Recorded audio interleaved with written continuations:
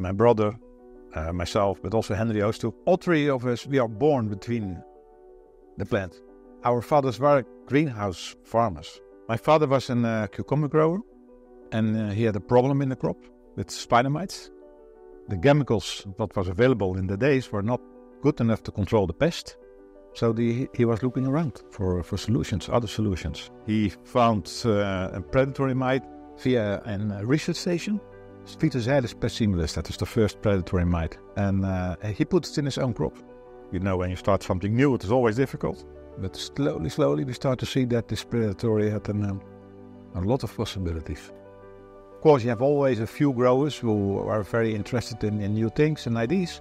But for the majority, it was Koppert with these insects, cannot be good. But slowly, they start to see that it is something real. From the beginning, it was our intention to give advice to the grower.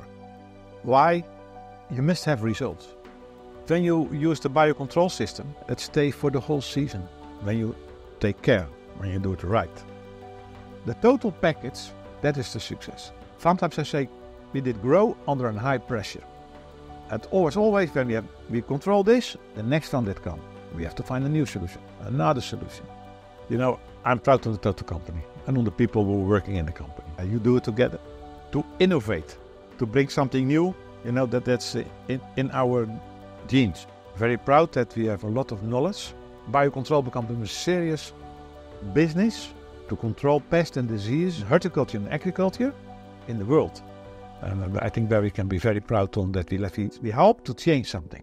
The commitment to find solutions for the growers, I think that is what's in the past, what is today, and that's also in the future, I think the key of the success of the company.